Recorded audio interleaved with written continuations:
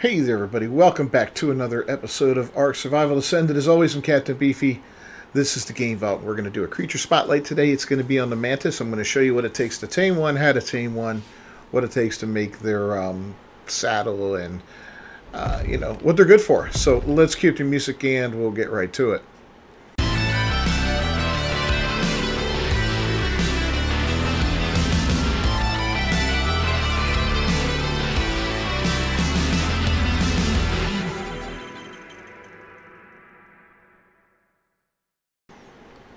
Alright, first things first, when you want to tame a mantis, you got to locate a mantis. And on the Scorched Earth map, they are out in the dunes, and they're everywhere. They don't seem to be as popular as they were back on Ark Survival Evolved, but they're still out here. I've been out looking for quite some time. I've killed about 30 or 40 of them, and this is the best one I can find that's even remotely worth taming right now.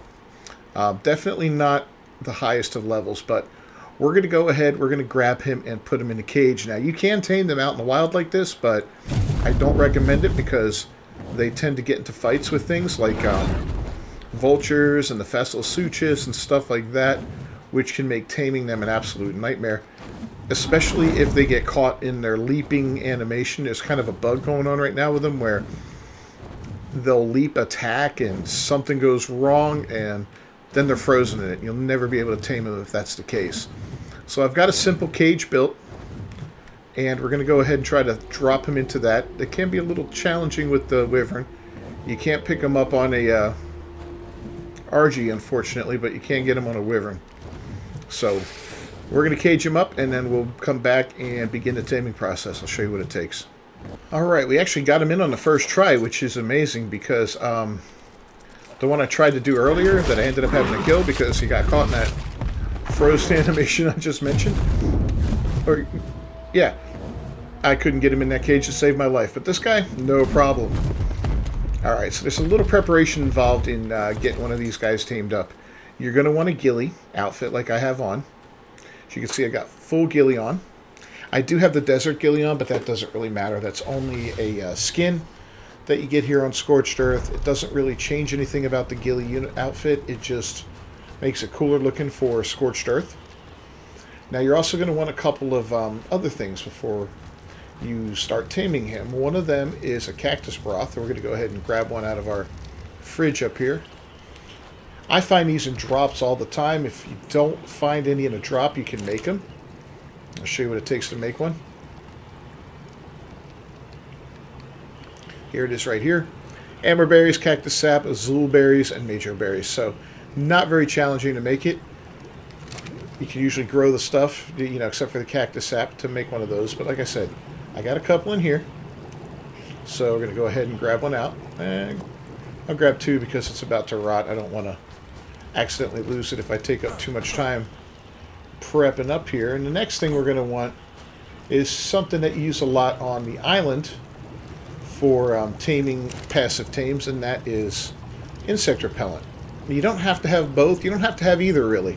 But it does help. Oh, we don't have any narcotics? You got to be kidding me. Let's make 10 narcotics real quick. There we go.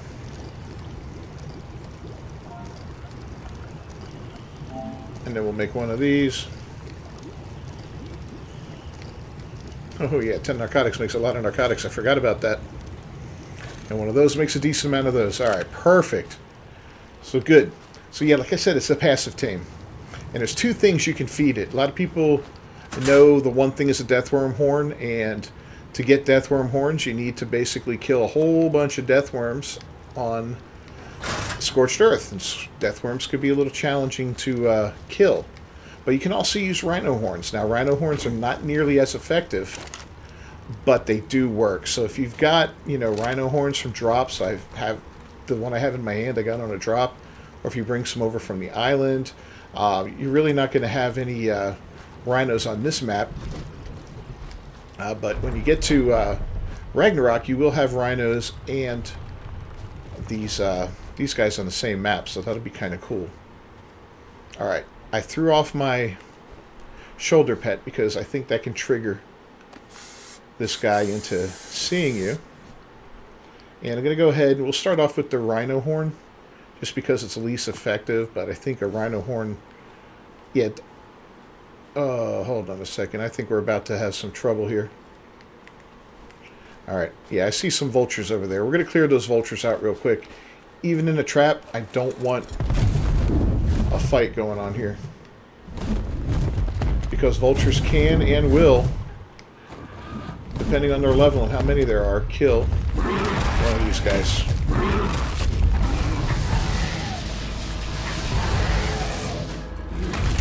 Alright. We may have agitated him, so I'm just going to fly out of render distance real quick, just to give him an opportunity to relax. Heh. Oh, 135, of course. We're going to leave him for now. I mean, we've already got this other guy caged up. This is...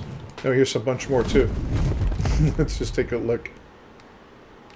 A 120. And a 130. Okay. So these guys are great, though, to kill. You know, even if you're not taming them, you definitely want to kill some of these guys. And we'll do that real quick. You're going to get chitin out of them.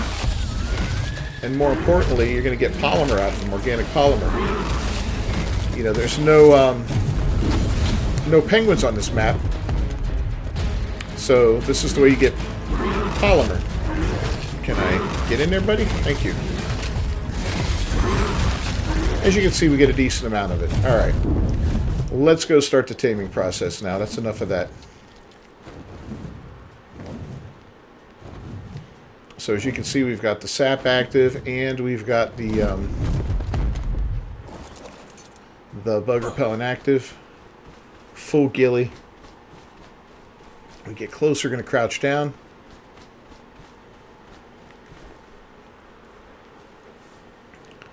Here we go. We're going to try to stay behind him. Again, he's okay, right? Yeah, I don't think he's agitated. Doesn't appear to be.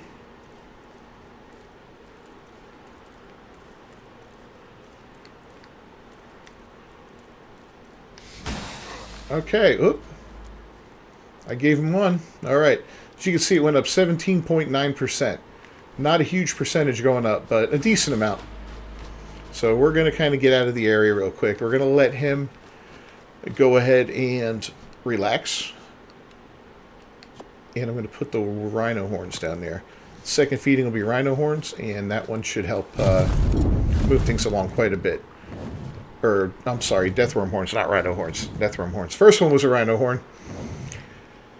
Yeah, it's been a rough night here, guys. Sorry, I'm a little off my game, but we will get this video done. We'll get this guy tamed up, and I'll deliver everything I promised on there. Alright, so yeah, we're about 400 something away. We'll go a little bit further out. I'll come back when he's ready for his second feeding. Alright, we gave him a second time there. One horn. And it got him up to 98.4%. But he did see us. He's not very happy with us, but that's okay. You know what? I'm having a hard time. I think you need a bigger cage than this. I know the ones trench built were significantly larger, so I'm going to recommend that if you decide to do one of these guys in a cage, to definitely make it bigger, because this feels like it's just a little bit too tight of quarters for him. But we're going to get out of render distance once again, and then we'll come back and finish him off. It shouldn't take too much longer now to get him fed. That second feeding is the one that always takes the longest. Well, look at that. Morning is upon us, and we are almost out of both repellent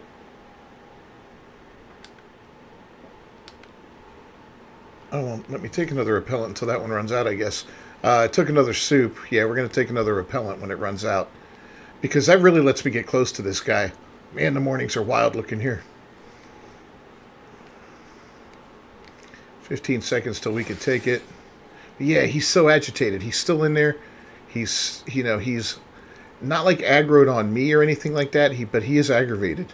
And it makes it hard to just sneak up on him and stick him with one of those things. But we're going to try it one more time here. He did hit us, I think, both times that we attempted it before. Oh, of course, we can't get in here now.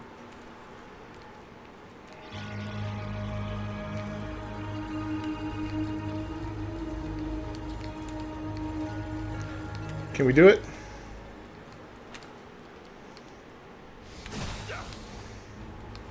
No, I need to be behind him. Damn it. Not letting it happen.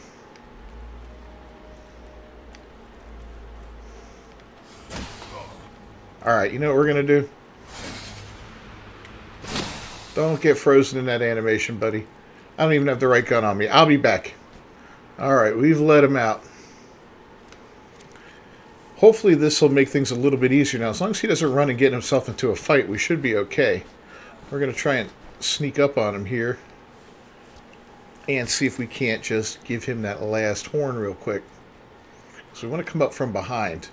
And yeah, I think there's just not enough room in there for him to...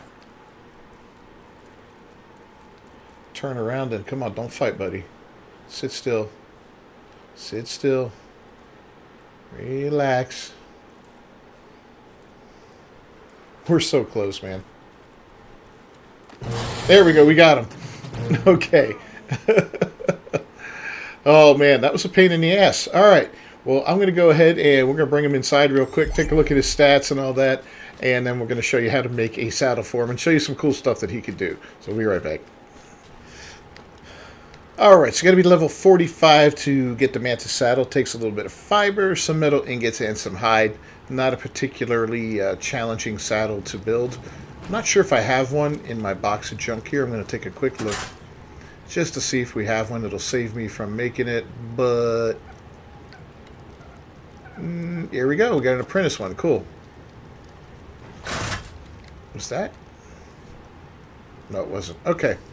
So let's take a look at the stats on this guy. 26 points, 25, 43 in stamina, which isn't too bad. Chuck him out. We'll get him saddled up.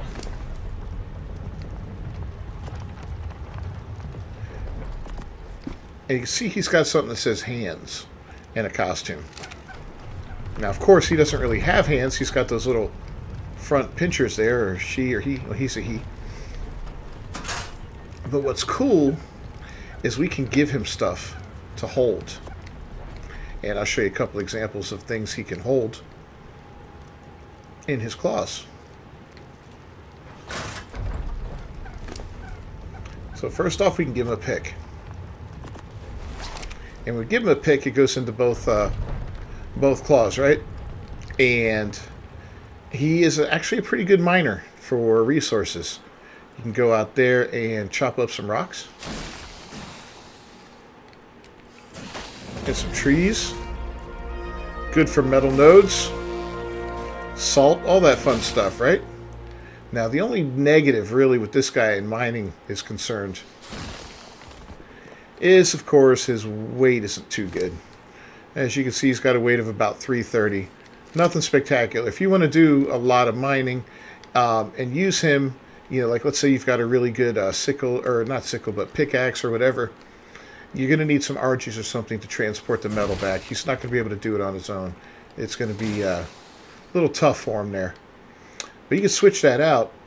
Let's go ahead and pull this.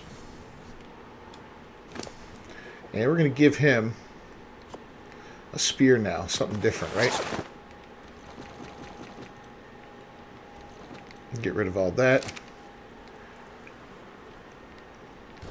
It even keeps the skin on it, right? That's pretty cool. So yeah, he can be used as an attack creature as well. You can run up and you can see he's no slouch. Now we haven't put any points into him, but he's popping off 133 points of damage there, and he's not it's not a good spear or anything by any stretch of the imagination. This is not what we want.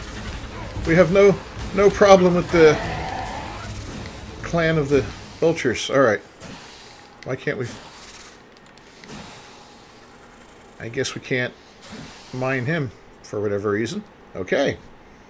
But yeah, so that's how they work, man. They're pretty neat like that. They've got that regular old R2 attack. The L2 is the leaping attack.